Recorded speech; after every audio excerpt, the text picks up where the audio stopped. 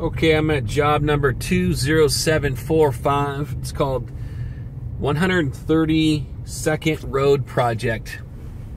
This is in North Bend at 44525 Southeast 132nd Street. I just gave you that address because it's one of the houses in here that is probably right in the center of this project. But they want to take this gravel road that comes right off of the maintained county road, which is asphalt, and then it turns to gravel. They want to, the residents that are in this neighborhood here, this private neighborhood, I think they're all pitching in and wanting to get this road paved. So Dave, I think his name's Swanson, Swanson, is wanting a price for grading this road, and I think we would have to grade it for one, because there's lots of potholes. I'd probably say there's 40 to 50 potholes on this thing. But grade it, put 2 inches of rock down after having my conversation with Lynn, and then putting in, 2.5 inches of asphalt. This road goes flat, it slopes to the right, it slopes to the left, it's crowned, it's got a little bit of everything. And I think the goal would be to have the road slope away from the homes as much as possible, and then in some areas maybe have it crowned if necessary. So the footage on this is 1,292 lineal feet by 16 feet wide. Okay, hopefully you don't get sick from me driving on this dirt road here. But it goes onto a private road.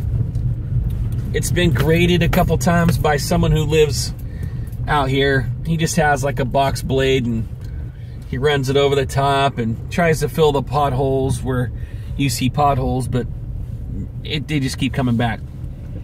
So I'd like a price to do this job next year. Could be as early as this winter, to regrade. Lynn said it'd be about $1,500 to rent from the guy that he knows that we've used. About $1,500 for that. And what else? So right here in this area, it slopes to the right towards this house. I don't know if we could get it built up and sloped to the other side, but I think that's what they would like to do. And then you get up here to this address that I gave you in the beginning. It slopes a little bit away from the house, but they'd like to have it definitely do that. And then it takes a right. You don't have to do that road on the left. It takes a right. It goes past the address I was just talking about a little bit ago. And again, it's about 16 feet wide.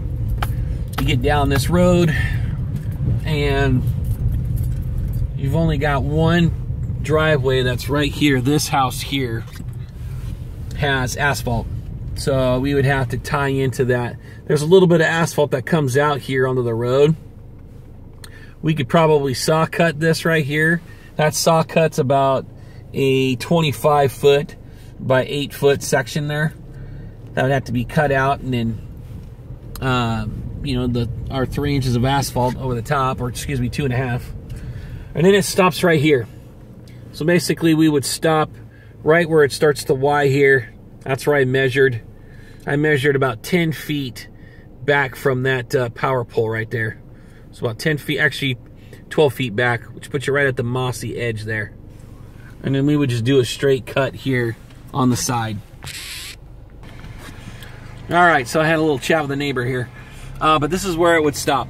And I'm turning around right now because this is a private drive going up there. But this is the main road. So if I was to back up here at the end of this property, you've got the power pole that's right there. You probably bring it out, I said about 12 feet. I think that's where I measured 1,292 feet. So from the county road to here, 1,292 feet, that's where you would stop. All right, 16 feet wide. Need to grade it so that way we could get water traveling in one direction and hopefully not tear up the asphalt. Okay, so I'd like to do a base price for brand new HMA, and then I'd like to give a bid option for recycled asphalt, because I spoke to Dave a little bit about potentially doing a maintenance program. You know, once a year we come out and see what needs to be done, and he liked that idea too. So it's base price for hot mix, bid option for wrap, but it definitely needs to be graded prior to putting down rock and either doing wrap or HMA. All right.